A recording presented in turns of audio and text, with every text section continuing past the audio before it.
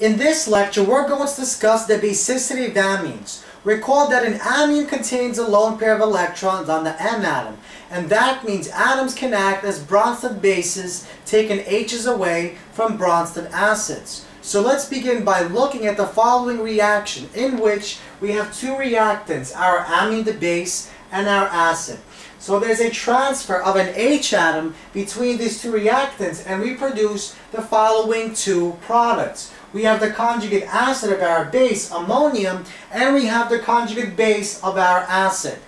So, in which way does our equilibrium lie? Is our reaction product favored or reactant favored? And how do we know?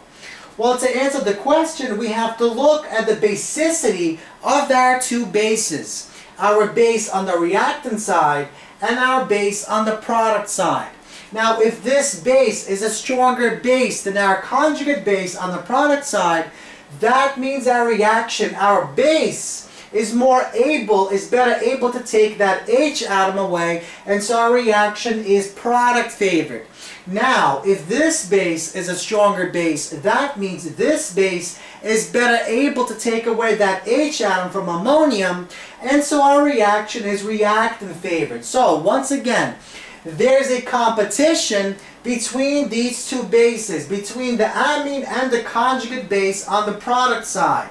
Whichever one is a stronger base wins the H ion. Now, another way to determine the relative strength of this amine is by looking at its conjugate acid.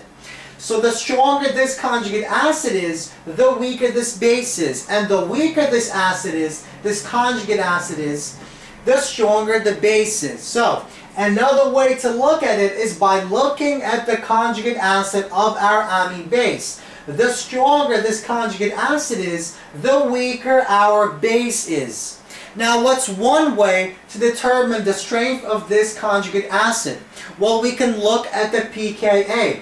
By examining the pKa of the conjugate acid, we can determine the relative strength of the amine. So, if this has a high pKa, that means it's a weak acid, so this is a strong base, and likewise, the opposite is true. So let's look at the following table. In this table, we have the following four amines that increase in the number of alkyl groups attached to the N atom, and these are the respective conjugate acids, and these are their respective pKa's. Notice as we go from 1 to 2 to 3, our pKa increases, so our acidity decreases, and our basicity increases. Now when we go to the last one, it drops from 10.8 to 9.8. So why is that? And in fact, what determines amine basicity strength? So to answer this question, we have to look at two concepts. So 1 and 2.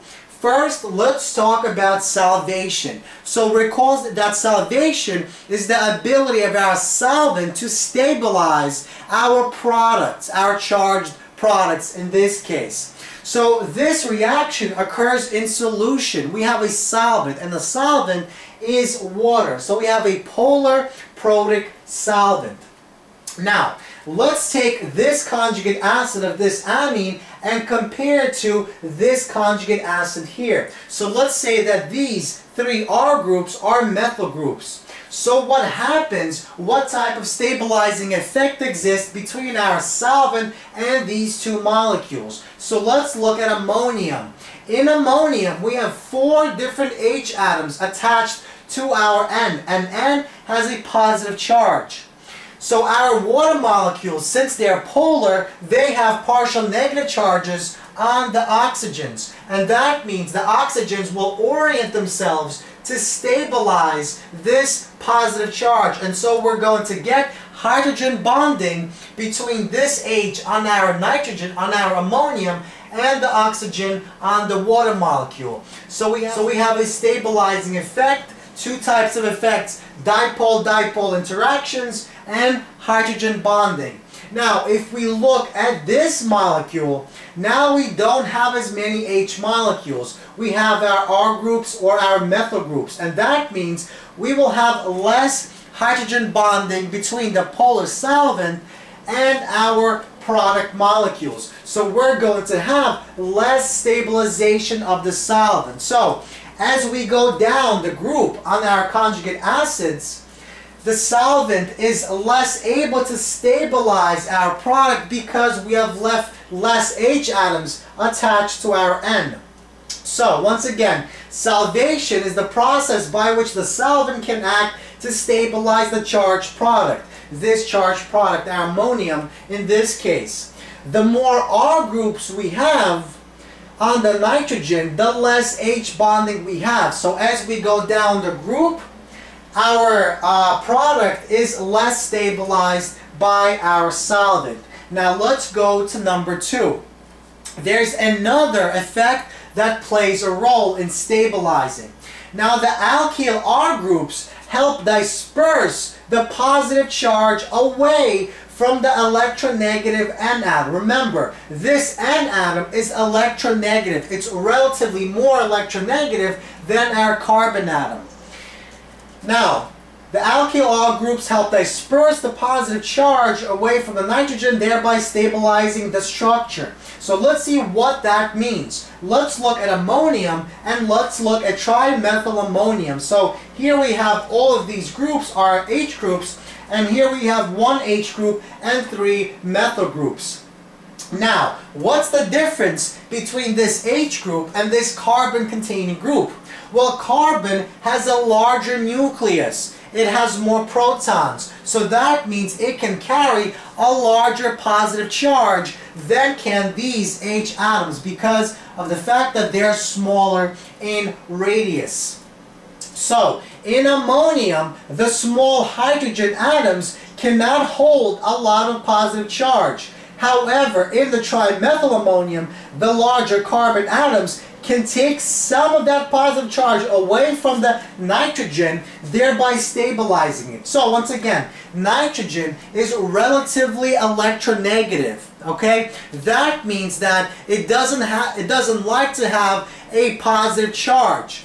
Now, what happens in this trimethyl is that these large or relatively large carbon groups take away some of that charge, disperse that charge, thereby stabilizing it. So we see that as we go down this group, as we go down, the more of these carbons we have, the more stabilizing it is. But at the same time, as we go down, the more carbons we have attached to our N, the less likely that our solvent will stabilize our product. So there is this difference in effect. As we go down, this destabilizes it. As we go down, this stabilizes it. And that's exactly why there's this discrepancy between this value and this value. Right? As we go down to the last one, our solvent is not able to stabilize our product, but we contain 3 methyl groups, and that means the charge is fully dispersed. And that's exactly why the pKa drops from 10.8 to 9.8.